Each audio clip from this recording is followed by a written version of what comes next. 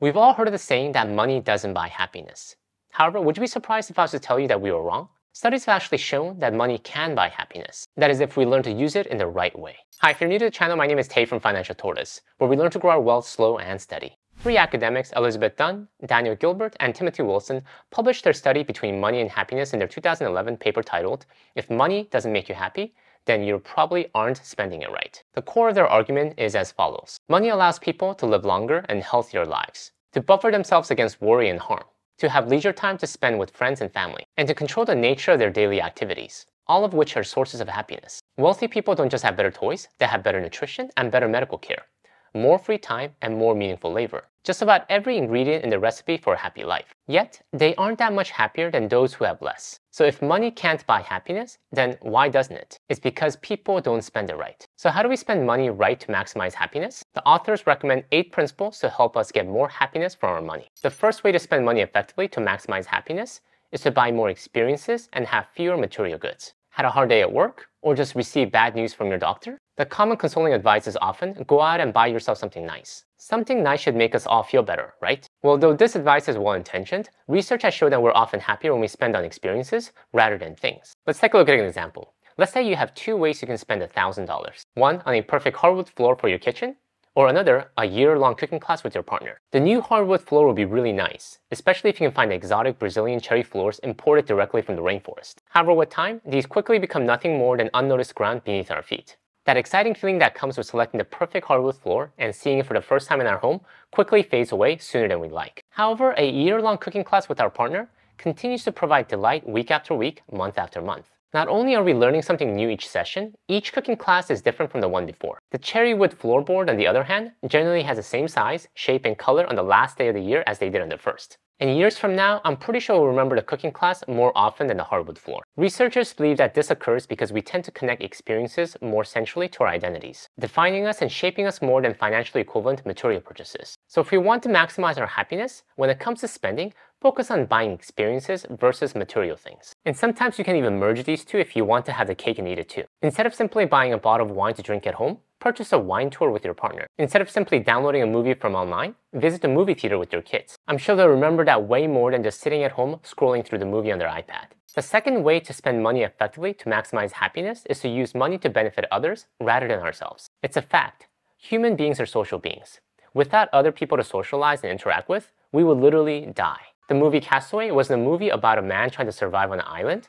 Rather, it was a reflection of our deep desire for social connection. Why do you think Wilson the volleyball had more screen time than Helen Hunt? Therefore, almost anything we do to improve our connection with others tends to improve our happiness as well. And that includes spending money. To test this theory, researchers approached individuals on the University of British Columbia campus, handed them a $5 or a $20 bill, and randomly assigned them to spend the money on themselves or on others by the end of the day. When the participants were contacted that evening, individuals who had been assigned to spend their windfall on others were happier than those who had been assigned to spend the money on themselves. In addition to inducing happiness, pro-social spending has a surprisingly powerful impact on the social relationship in itself. Research shows that receiving a gift from a romantic partner has a significant impact on the recipient's feeling about the likelihood that the relationship will continue over the long term and lead to marriage. What do you think? The global diamond market is a $2.5 billion industry. So if you want to boost your happiness, spend money on others, on charities you support, and even sometimes for random people. Ever paid the toll for the car behind you? Try it. For a couple of dollars, you can extract a feeling of elation that will last you throughout the day. The third way to spend money effectively to maximize happiness is to buy many small pleasures rather than few larger ones. The primary driver of this principle is our ability to adapt. Though that new car was super exciting the first week, after about a month we adapt. It no longer holds that same level of excitement. The brand new kitchen counter was amazing when they brought it in.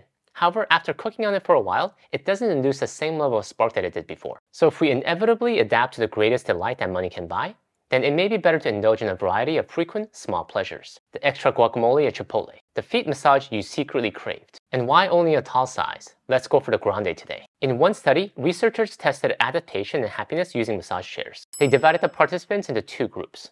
One group of participants experienced a continuous 180-second massage, while the other group experienced a massage of 80 seconds, followed by a 20-second break, followed by another 80-second massage. Compared to participants who experienced one longer massage, those who experienced 2 shorter massages interrupted by a break found the overall experience more pleasurable. Participants who received a longer massage had adapted halfway through, so the latter half of the massage wasn't as pleasurable as the first half. However, participants who received 2 shorter massages got to experience the pleasure essentially 2 times. This highlights how well we respond to multiple shorter bursts of pleasure versus one longer one. When we can treat ourselves to small, frequent pleasures, we can capitalize on the burst of delight that accompanies the first minute massage, the first bite of magical cheesecake, and the first sight of the setting sun. Now, don't take this as we should never make large purchases, because the reality is we can't avoid them all in the spirit of maximizing happiness. However, money is finite, so if you have limited resources, it may best serve you to spend it on frequent, small doses, because those spending will likely have the best return on your happiness investment. The fourth way to spend money effectively to maximize happiness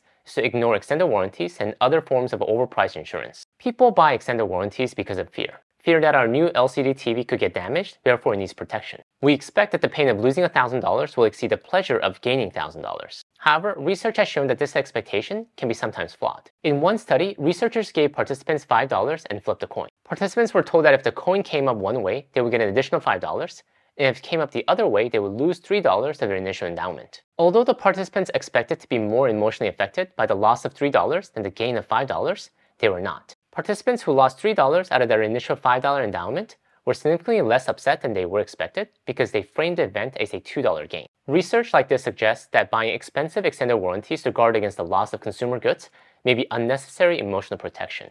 Avoid extended warranties and spend that extra money to buy more of the small life pleasures that we talked about earlier. The fifth way to spend money effectively to maximize happiness is to delay consumption. Pay now and consume later. And the reason you want to do this is because of anticipation. Anticipation that there is something exciting waiting around the corner. Anticipation that I can enjoy a nice relaxed night out with my spouse after a hard day of work. The person who buys a cookie and eats it right away may get a certain unit of pleasure from it. But the person who saves the cookie until later not only gets a certain unit of pleasure when it is eventually eaten, he or she also gets all the additional pleasure of looking forward to the event. It's been proven that people reap a lot of enjoyment from anticipating an upcoming event, even if the event itself is not entirely enjoyable. Delayed consumption can also create uncertainty, which could promote happiness if applied the right way. For example, let's say a little boy in Toys R Us is eagerly clutching both a kite and a water gun. While the boy would probably experience immediate delight if the mother offered to buy both toys for him, research suggests more lasting pleasure if the mother told him she would return to the store the next day and buy him one of the 2 toys. He would derive much pleasure from fantasizing about water fights and flying kites on his way home, not knowing exactly which of the toys his mother was planning to buy for him. The number 6 way to spend money effectively for maximizing happiness is to consider how peripheral features of a purchase may affect our day-to-day lives. Especially when it comes to big, pie-in-the-sky purchases we think will give us the greatest level of joy. Most often, this is our ultimate dream home. Ask a young person what their ideal dream is, and a lot of them will answer owning their own home. A home with all the bells and whistles, a big living room to host family and friends, an Olympic-sized pool to do laps in, and a state-of-the-line kitchen to cook Michelin-level meals. Though the anticipation of all these features may excite the potential homeowner, many fail to digest all the peripheral costs that comes with such bells and whistles. When you have a big living room, it requires a lot of big furniture that needs to be bought, cleaned, and maintained. When you have an Olympic-sized pool, you need to hire a pool maintenance company to take care of it. When you have the state-of-the-line kitchen, you have more toys, but more toys that can break. It's not to say that we shouldn't have nice things, but recognize that when we have big pie-in-the-sky dreams, we often have a natural tendency to forget the details and only see the things at high level. And this oversight matters because happiness is often in the details. On any given day, our experience is shaped largely by the immediate current situation. Emotions are oftentimes a result of daily life more than major life events. So when thinking about how to spend money, let's try to consider how a purchase will affect the way in which we spend our day-to-day time. That Olympic-sized pool is nice, but do I want to deal with the regular maintenance and specialized cleaning that's required? Maybe I'll be better off getting a membership at my local pool. The number 7 way to spend money more effectively is to beware of comparison shopping.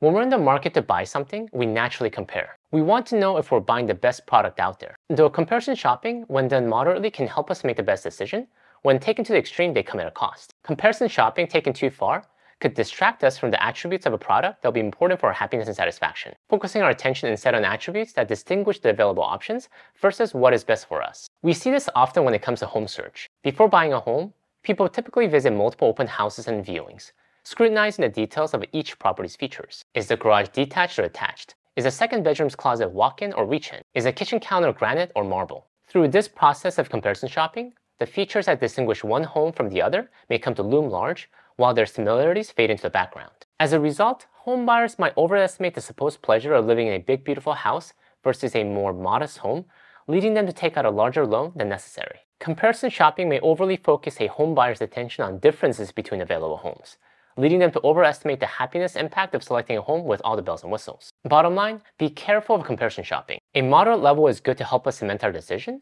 but after a while, we can make comparison our priority versus finding the best product for our specific need. The number 8 way to spend money effectively is to pay close attention to the happiness of others. You've heard of the statement, don't follow the herd. Be your own man or woman.